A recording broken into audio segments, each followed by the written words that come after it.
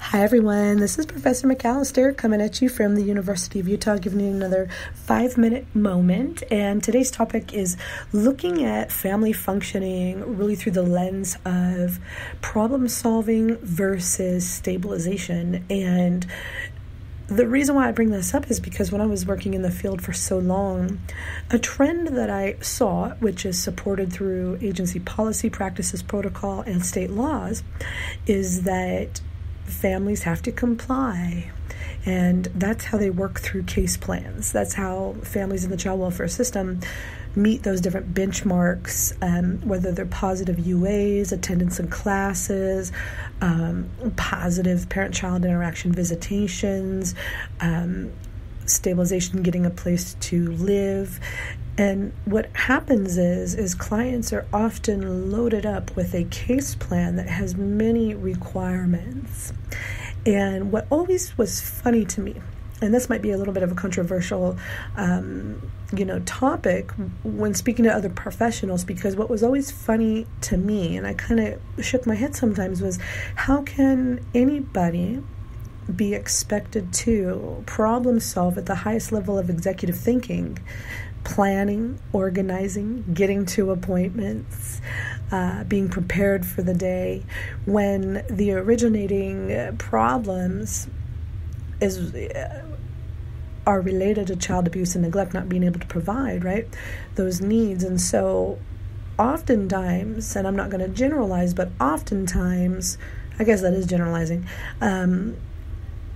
families in the child welfare system come from or have backgrounds of really challenged issues like barriers, drug abuse, substance abuse, inability to meet basic emotional, physical, mental needs, those types of things, sex abuse. There's a whole list of different reasons why, or factors that are considered, with child abuse. So we expect families, parents, to start using executive skills immediately when they go into a case plan, and now they have to have organization. Now they have to have schedules and planning. They didn't demonstrate those things to begin with, right? And that's the reason why they're at the attention of your agency.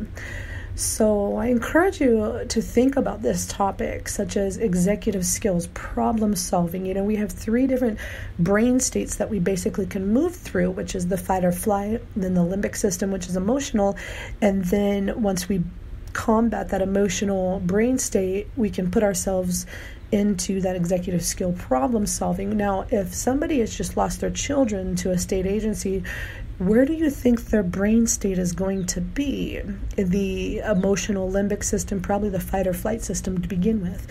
So if a parent is in that brain state of fear and anxiety and stress and uncertainty, they're not going to have the ability to problem solve. They're not going to have the ability to be organized and structured and be able to produce oftentimes be able to produce those things that case plans quite often ding parents for if they can't comply with in a certain period of time. And so I always struggled with that as a caseworker, because I didn't know how to help somebody change their brain state, because the circumstances themselves were just so stressful and challenging for parents. And as I became seasoned in my work, I started studying a lot of trauma-informed practices. I started really looking at where is that client in their trauma experience?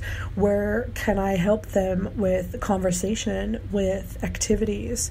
How can I help them as a case manager move to that problem-solving state of being able to take decisions and scheduling and being organized and committed? Those are all executive skills. So I encourage you to think about those different 3 brain states.